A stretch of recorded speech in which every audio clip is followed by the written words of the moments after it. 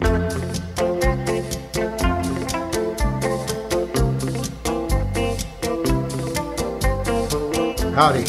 this is Herb again. Welcome to my workshop. This week we had a problem with our mill. It turned out to be the drum switch. I purchased a 3 horsepower Hitachi WJ200 drive, and I'll show that. It's a VFD, and replace this switch. And also, since I have a step head mill, it'll provide me some range of spindle speeds. So without further ado, we'll get on with the show here. This is what I was using to run my mill, and it's actually a 5 horsepower Phase-O-Matic. It didn't work in the beginning, and the tech at Phase-O-Matic told me how to make it work is basically take one of the 2 capacitors out of the circuit, which was just a matter of unsoldering 1 wire. So it works. I was having problems with my with the mill starting, and I thought it was this Phase-O-Matic, and so I decided that I'd go ahead and bite the bullet and get a 3 horsepower VFD, which I've done. And this morning I wired it up where I'm just running the Phase-O-Matic directly into the mill just to check the wiring, and it works as it's supposed to. The motor was sort of obscure, but I figured it out and figured out their numbering system. It was the NEMA numbering system for the wires. So I got 4, 5, and 6 connected to the line, and 1, 2, and 3 are open, and that's the high-speed portion of the mill. So I won't need low speed at all. And come to find out, it was actually the drum switch that was bad, and I was having problems with it. So it will be completely out of the circuit, and all the controls will be from the VFD. So let me change the camera around here. Okay, this is the motor hooked up directly to the Phase-O-Matic, and it's wired for the high-speed mode. And I've got a breaker down here, and I turn it on, you'll see the mill, and I've got it running on the highest speed right now.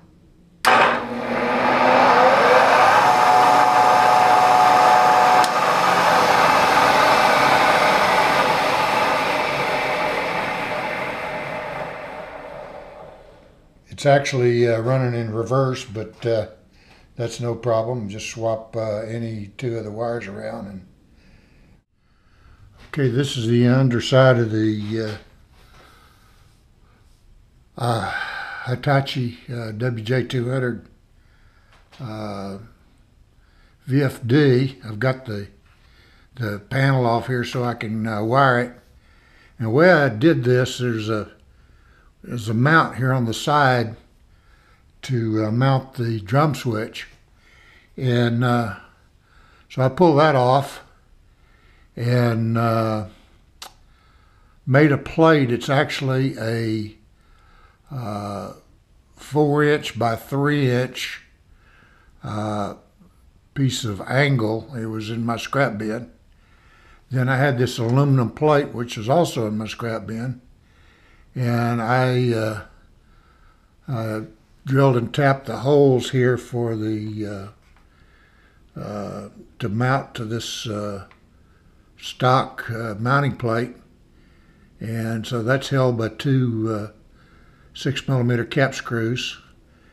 Then the aluminum plate here is held by three quarter 20 cap screws with nuts on the back, lock washers and nuts. Then the VFD is mounted to this plate with 1032 socket head cap screws with nuts on the back. Got the space down here. I'm going to put a pot for controlling the speed and in a switch. I'll probably put the switch over here in the pot here to forward and reverse and stop, and the pot is for the speed control, but just getting it wired up.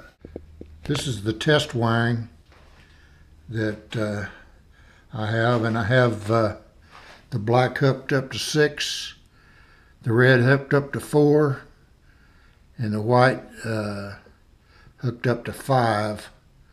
And then 1, 2, and 3 are open, and that's just to check to make sure my wiring information worked, which it does. So that's the project I'm working here on.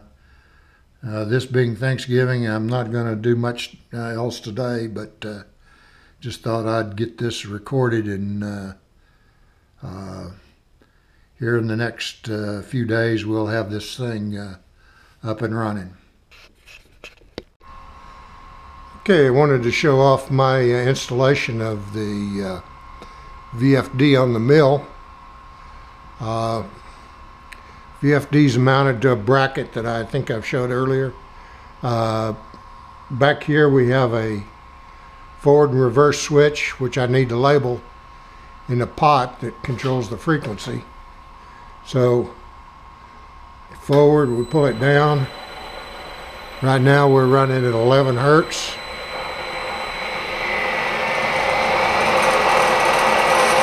That's full speed. Stop. Reverse. And it hit an error condition. There we go. It's running in reverse now. Stop. So the error condition is I've got the deceleration time set too fast.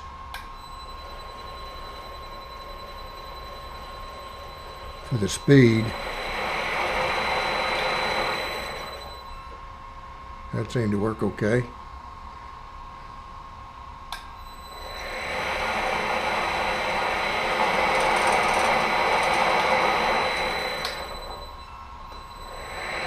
There we go. In reverse. So that's pretty well it. I'll show the back end here, and looks like it's going to work out real well. This is the back end of the VFD. I've got a quad box with the wiring coming into it. It's all the input wiring, the 240N, then the motor wiring, 3-phase out, and then down below is the wiring for the pot and the single pole double throw switch.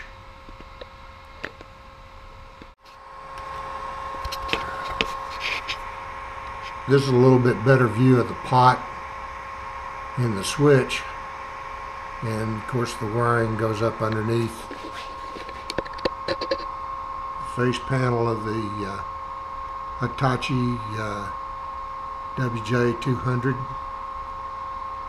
It's a 3 horsepower VFD.